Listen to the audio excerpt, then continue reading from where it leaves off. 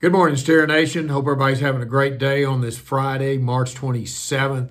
Hey, let's just kick it off with a big shout out to our maintenance crew, grounds crew, and custodians. They don't get any better than what we have here at Big Spring ISD. John Sparks and his group have been doing an outstanding job all the way going back, well, really all year, but since March 16th when we had to close school. Those guys are still putting in time, taking care of our grounds, our buildings, our classrooms, and I cannot say enough good things about the people that we have working with Mr. Sparks and the maintenance crew and custodial group. So if you see some of those people in town, give them a pat on the back and tell them thank you for the job they're doing. Secondly, last night you should have received a phone call in our Big Spring ISD all call from Mr. Bancroft. And that call dealt with how we're doing local assessments, how we're still taking packets and grades either virtually or, as I mentioned, through the packet system. If you have any questions about that, please feel free to call the campus, talk to the principal, or call up here and we will answer those questions. All of that is dealing with how we are continuing to provide instruction, take some type of assessment, and have our kids ready when we come back, hopefully this year, and definitely leading into next year. But we're always here to answer your questions, so feel free to reach out to us.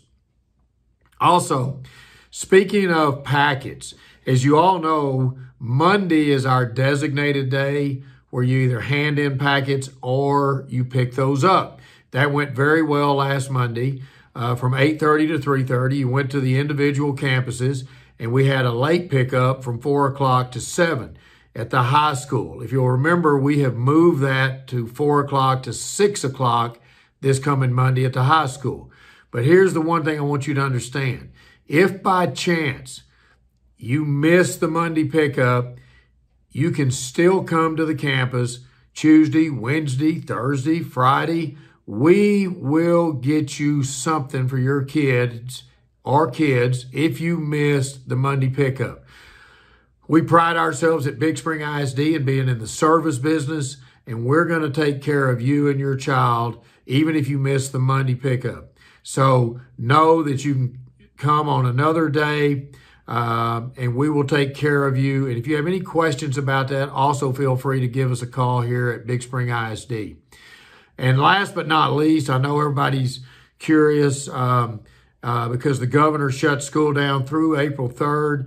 And you're probably wondering, are we going to go back to school on April the 6th? Here at Big Spring ISD, we hope to go back on April the 6th until we hear from the governor next week, because as of today, nothing has changed on the closure through April the 3rd.